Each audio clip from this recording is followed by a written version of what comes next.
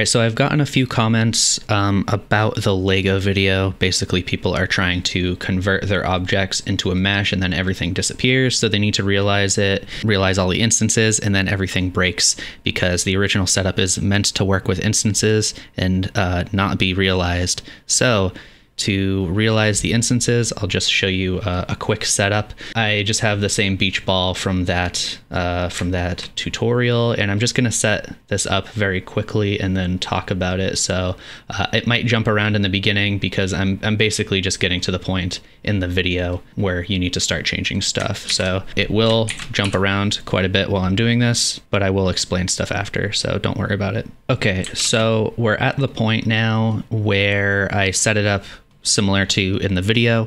So basically what you have is you have the mesh to volume right here. It turns everything into a volume. Then you distribute points inside of it, which is creating this grid.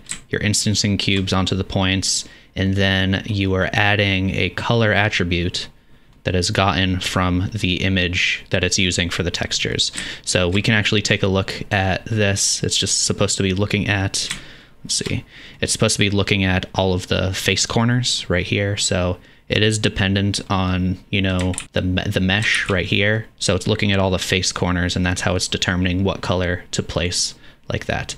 So the main problem with when you try to, wait a sec, where is the preview node? Because it's still being previewed. Is it behind? I don't know why it does that. We need to get rid of the viewer node. Okay, so the main problem with this setup is it's storing the attribute into the instances. So as soon as you try to realize it, we can get a realize instances node right here. It's gonna break the color because it's not instances anymore. So basically what we have to do is we have to realize the instances first, and then we need to not store it in instances. We need to store it in something else, like in the face. So we can store it in the face right there, but it's still not working. And that's because of how we set the material up. So if we go over to the shader tab right here, and again, this is just like in the Lego video, you can see that I have the name of the attribute that we created over in geometry nodes. I just named it color, so it has to be the same as that. And I'm plugging it into the base color. But this is expecting instances also, so we need to change this to geometry, and now it should work. But you might notice some things that are kind of weird. They're a little different. So this does work, you know, but you can see right here, this whole block is not a single color. So I have found a kind of way around this. It's not the best approach, but it does make it more accurate. And the main way to do that is to scale it down really small right here.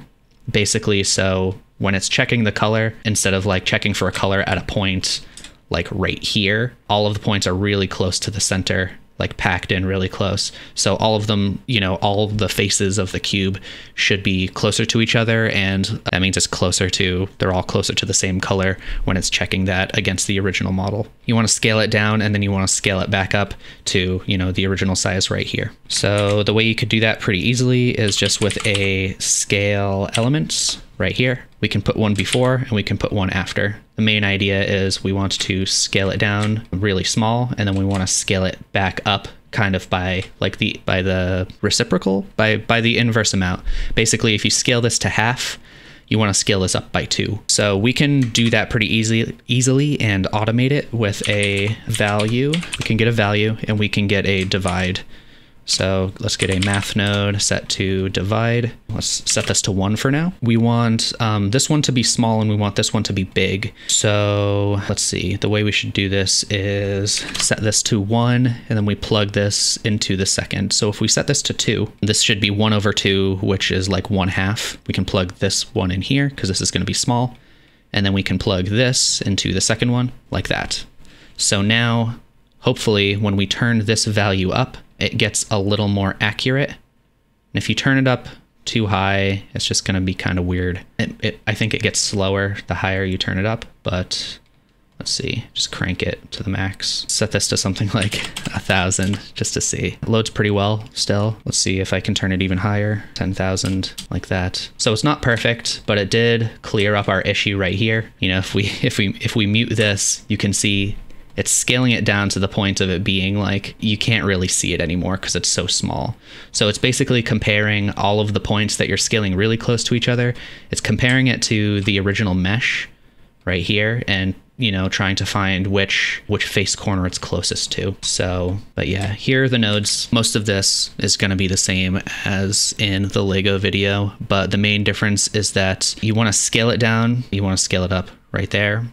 That's for the color accuracy. You need to realize the instances, and then right here, you're capturing on the face domain, not the instances anymore. And also on the shader side, make sure that you have the attribute set to geometry and not instancer anymore. And just to show you that it does work, we should be able to right click this and convert to mesh. And now it's a mesh. We go into edit mode. I should be able to just like select any of these blocks and move it around like that. I don't know how this will look in the UV editor. Someone was asking about like if this retains the UVs. So let's take a look. Are they even here? I do not know. It would be on the base color right there. So I don't see anything. I think the UV map gets destroyed. All right, so experimental part of the of this video now. I believe whenever you convert something to a mesh, the attributes that would be, you know, vertex groups or UV maps or color attributes,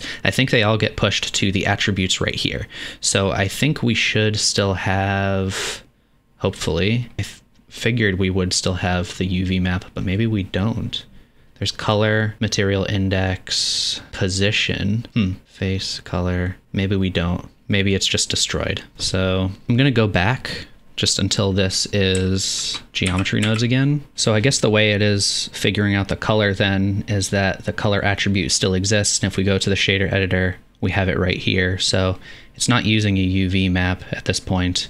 I guess if we wanted to retain the UV map, we would have to change the setup to be UV map based, most likely. So maybe instead of, sorry, bear with me. This is different because it's not based on storing the color anymore, but I guess you could instead get the face corner and just use the UV map right here instead.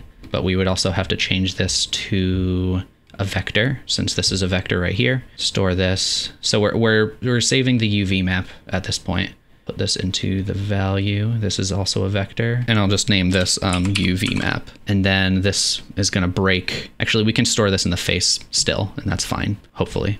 We go over to shading. So now instead of doing this, we would want, well, actually, I'll keep this here because I'm gonna use that. I'm just gonna change this to UV map.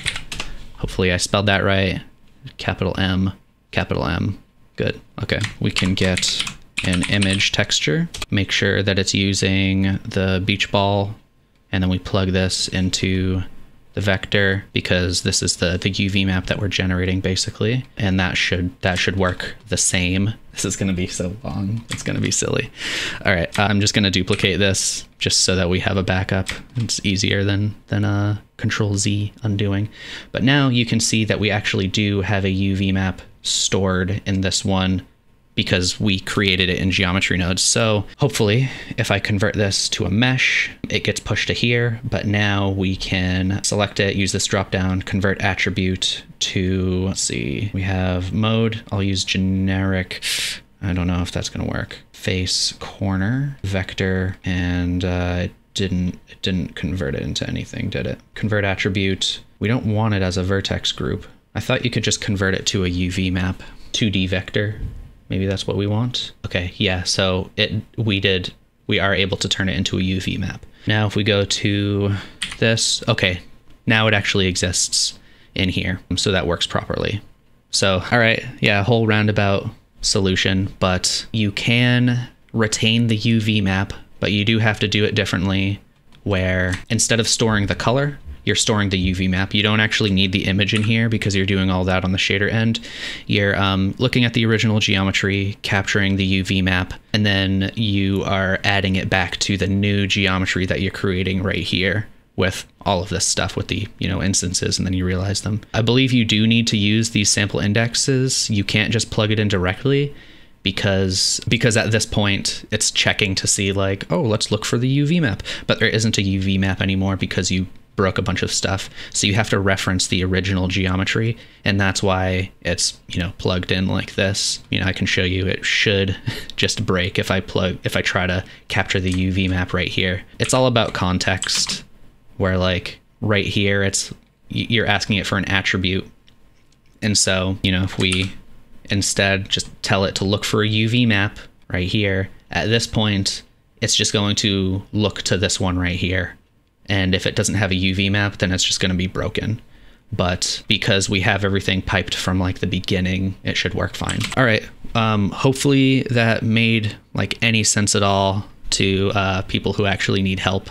Yeah, I hope it helps. If it doesn't, I guess let me know on Discord and I can help you better there. It's really not easy to help people in YouTube comments because they can't share screenshots and whatnot. But anyway, come to Discord if you actually need help. And yeah, have a good one.